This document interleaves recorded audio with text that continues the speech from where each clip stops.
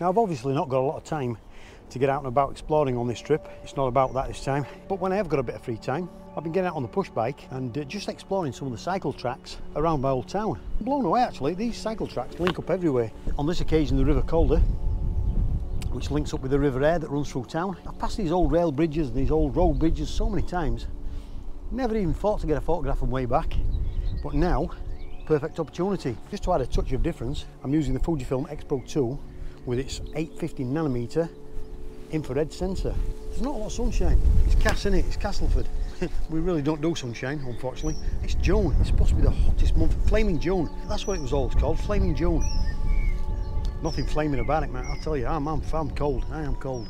Yeah, and I'm a bit sun-starved at the minute, so every now and then we get a very brief flash of sunlight, and that's when I'm whipping the camera out and trying to pop off a shot real quick. So looking at these few photographs, they were very dark, the sun wasn't hitting the actual structure itself, and the photographs came out quite muddy. This one, not so bad actually. We've got the white foliage in there, and it looks pretty good. I'm quite happy with that one.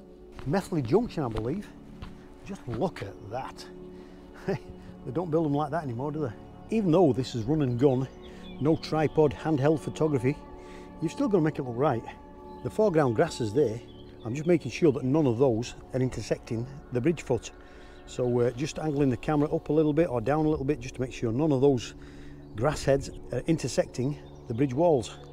And it's just little details like that that you need to keep an eye on. Bridge 8, Stevenson's Bridge. I don't know if it's built by Robert Louis Stevenson, who knows. Unfortunately, I don't know if I'm going to get a great view of it. She's a bit slippy down here. Through the leaves there that are going to turn out really white, a little bit of a glimpse, a bit of a vignette through the trees. It just turned into a mushy, muddy mess. And this is the other side of Stevenson's Bridge. I'm just taking that shot there, my borrowed bike. Nothing spectacular. The added silhouette of the cycle there, I think it just adds a little bit of human element to the photograph. No idea what that place is, but makes a nice photograph. That fence line stands out really dark against the white grass. The fence line stood out exactly as I wanted it to stand out. This photograph definitely works for me. I really like the leading line of the pathway there. The foliage is standing out well. The still, whatever it is, that is standing out really well. The moody sky in the background just adds to a quite nice atmospheric photograph. This is Ferris Hill, which looks pretty frigging cool to me. Alright mate, how you doing? I mean, how cool is this?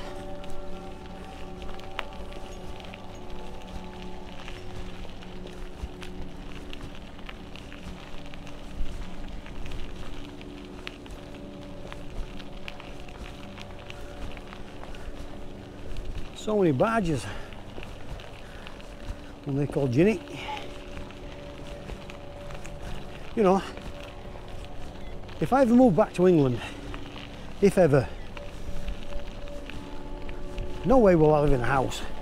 I enjoy my van too much, that sort of lifestyle. So instead of a van, I'd probably get one of these, a barge. How cool would that be? See that there, that's a shot there, look.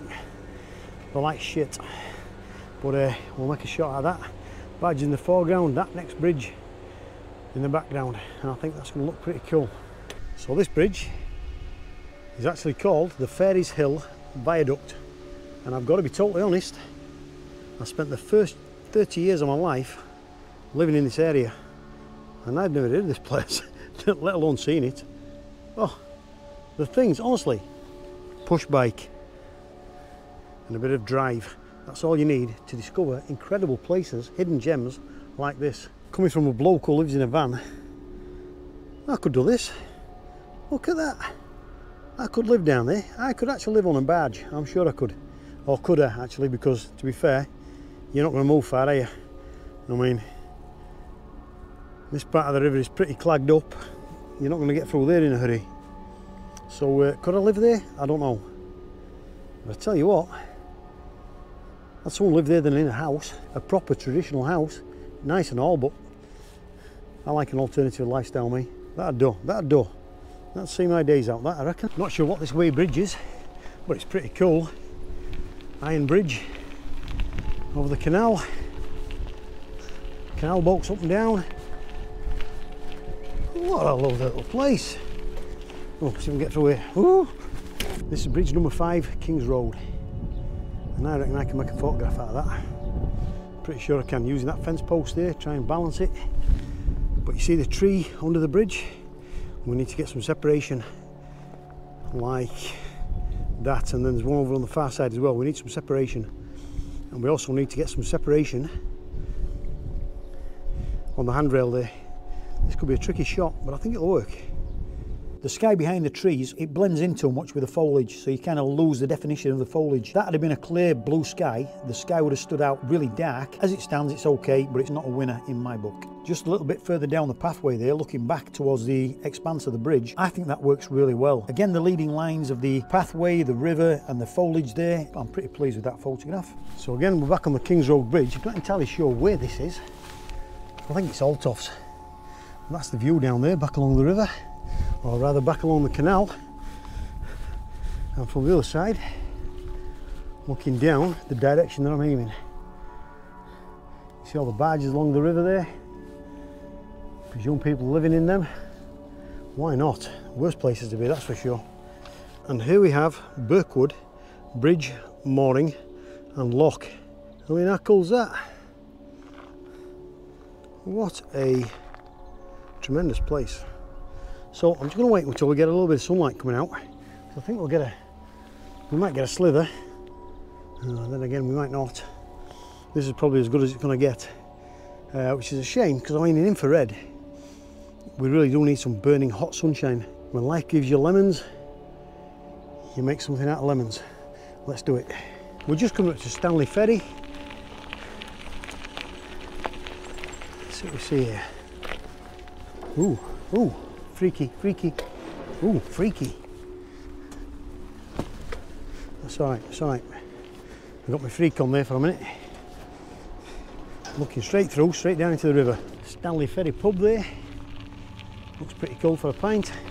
I don't know if I can get over the river though. Can I? Can I get over the river? Oh, I ain't got no money on me. I've left me fucking wallet at home, and I'm like a dick. But how cool is this? This is alright, isn't it? Hey fellas, how you doing? You alright, mate? Yeah, it's a good little spot this, Chief. I can get over the river, look, there's a little bridge over there. But I can't pay for my beer, so that's buggered that idea. Check this one out. Well, Christ knows how many miles away from New Zealand, and there you go, Timaru, Aotearoa.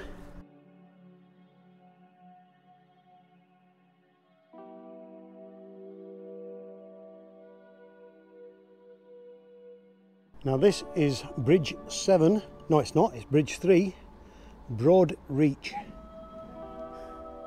How awesome is that?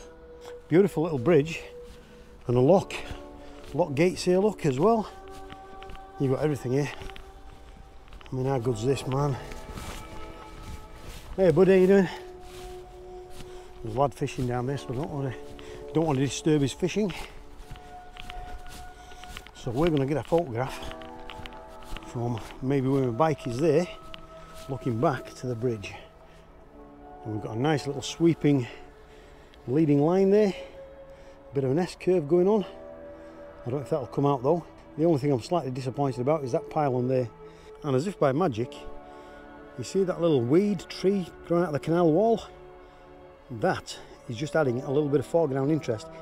It looks actually crap on the GoPro, but I assure you, in infrared, that stands out pure white against the dark water, and it really does set this photograph off, in my humble opinion. Sun's out.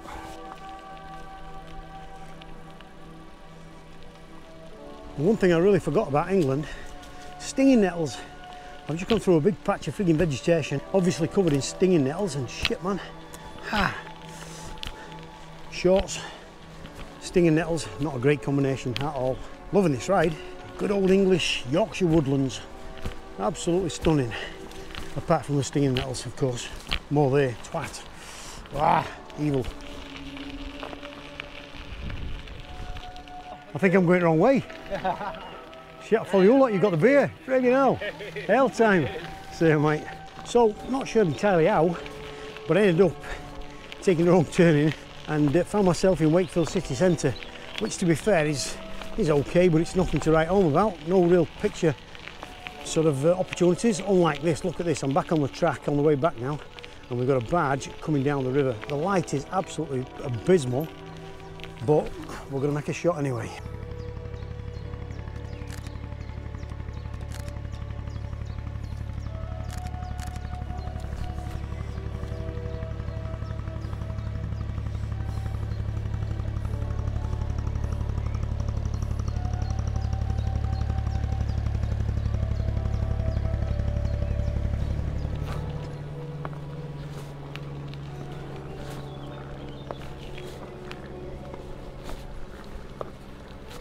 I forgot to video this segment. It's come out my favourite photograph of the shoot. I shot it earlier on in the day, but the light wasn't as good. On this occasion, it just pops. Everything just works a treat. Really pleased with this photograph. Quite possibly my favourite of the shoot, although there are a few more coming up that really do run this one close. But yeah, very happy with that shot. The sun is obviously lower in the sky.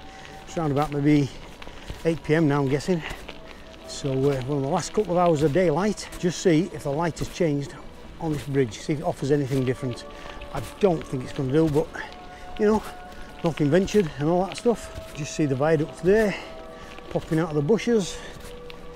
Pretty cool. Whoa, I do like this bridge. I really do like this bridge. Round about here, I think. Let's give that a go. Let's give that a go. Okay. Now I'm not sure if I shot from here earlier, but look at that. That is a lovely, lovely view. Infrared, it stands out so well. You see this white flower stuff here? From memory, I'm sure my mum used to call it mother dye, something like that.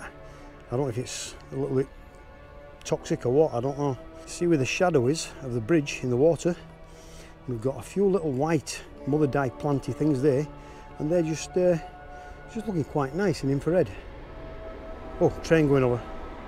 And this shot of the Ferris Hill Viaduct is just worked out an absolute treat. The viaduct stands out really strongly. The white lilies on the river, they just stand out really well. Like I said, the separation around the mother dye plants, whatever they're called, I think that's just worked out really well. I love how inky black the water looks. It's a toss-up between this one and the previous photograph for my favourites of the day. But this one I really do like. So I'm now about 2 miles away from my sister's place, which is where I'm staying at the moment. Stevenson's Bridge. Looking pretty funky with a bit of light. Whew. It's got to be worth a shot, surely. So that last shot down there, Stevenson's Bridge, wasn't much, to be fair. Thought I'd take it anyway, why not? The light was good. This is actually quite nice light now. We're just coming up to the Potteries area of Castleford, my hometown. I used to live down here, the Potteries, in them old houses down there. This is a new estate. This used to be a chemical factory. It was called Laporte's originally. My dad worked there when he was a younger fella, and then it became, oh, dropped me a bottle. Then it changed its name to Lamson's. These big houses overlooking the River Calder. That's where my sister lives with her chap. Thanks for the bike, Darren. Appreciate it. So I'm just going to try and get a photograph of my sister's house with some nice sunlight on it, in infrared, of course. So that's my sister's place. The Amityville house, beautiful. And I think we'll call that a wrap for this wee video, which is probably turning into quite a long video actually, because I've got a lot more ground covered than I thought I was going to do, and actually than I intended to do, because like I say, I got a bit lost. In my humble opinion, made some cracking infrared photographs there. Even though the light wasn't great, I still managed to get a few nice graphic looking photographs, I think. Thanks so much as always for watching and supporting my wee channel and my stupid efforts.